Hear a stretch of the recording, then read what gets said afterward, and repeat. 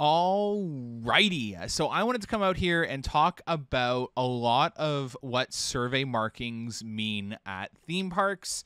Obviously, this is essentially anywhere on job sites, construction sites, and all that. But I've done a lot of research and have connected to a lot of people who understand this topic really well. And I basically have stumbled upon probably some of the biggest news that I could break on Canada's Wonderland and a future project.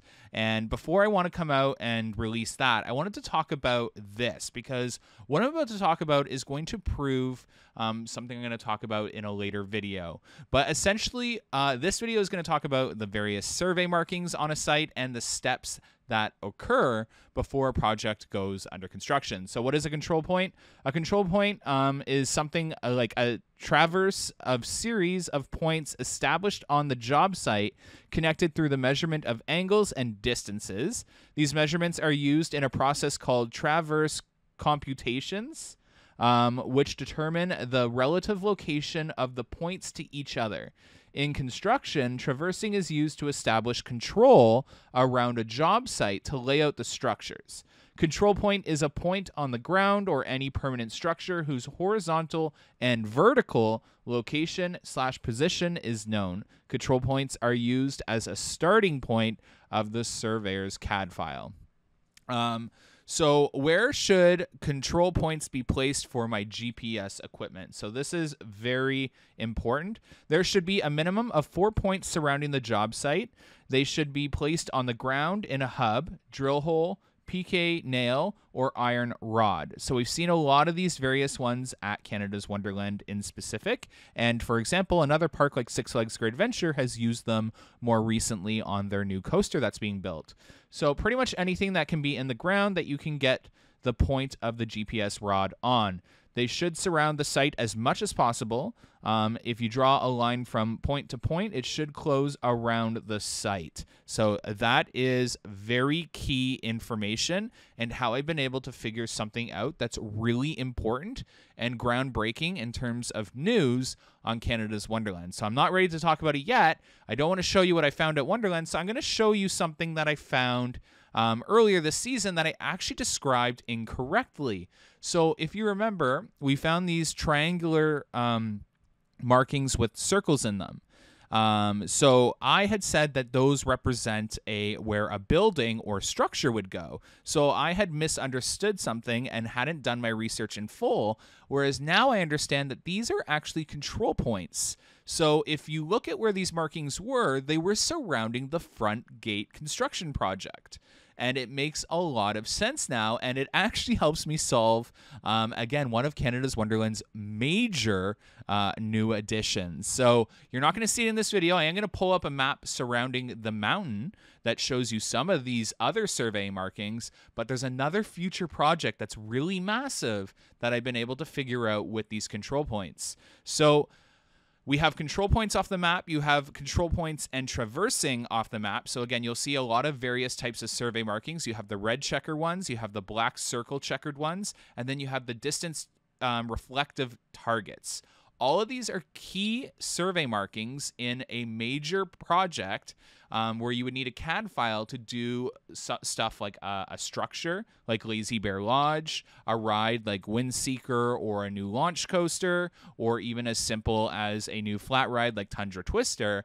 You would need a lot of these survey markings to determine a boundary, permanent structures, vertical references, and horizontal references. So these are all really important. So when you start to be able to understand these and read them, you can actually figure out a couple of things. So for example, if you're just looking at this map of survey markings and control points on this map in front of you right now of the mountain, it looks really confusing.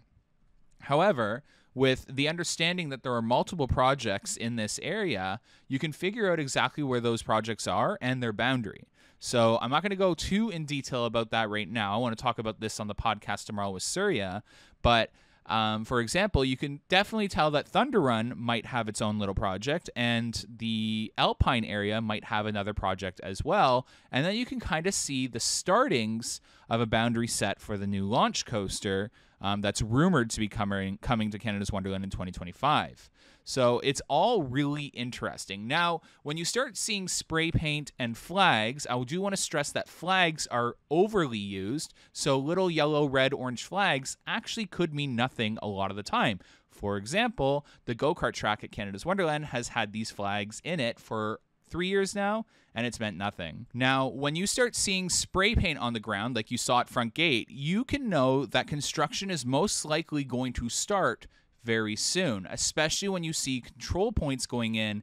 It's the ending of, for example, the surveying project. So to put that into perspective, you will see red and white checkered markings going up, distance markings with the reflective targets, and other vertical control points like the black and white checkered ones.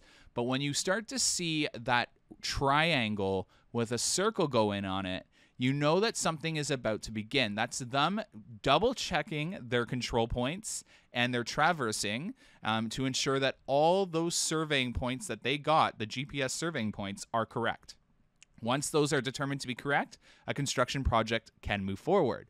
So, for example, on this newest breaking news that I'm about to break sometime soon, probably this week, I just want to make sure, I just want to see one more thing completed, and then I'll be able to confirm something massive for Canada's Wonderland. So I'll definitely be keeping an eye out somewhere in the back of the park on something big. And then once we get that, I'll be able to tell you guys something major. So I just wanted to get this information out there.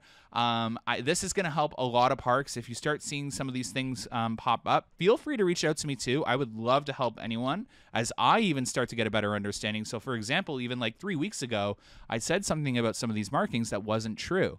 But as I have covered construction more and more, you start to get a complete better understanding of what these things mean. So if you have any questions about your home park, snap a picture of the markings, send it my way, and I can help set you on your way to figuring out what some of these things mean. But hopefully this video helped you understand any markings at your theme park. Again, stakes is not a surveying tool, it's actually a construction tool. So when you start seeing those, that's when you know construction is about to begin. So this video was about surveying markings, which you should see anywhere from 1 to 3 years ahead of a construction project. Anyways, thanks so much for watching, guys. Have a good one. Bye.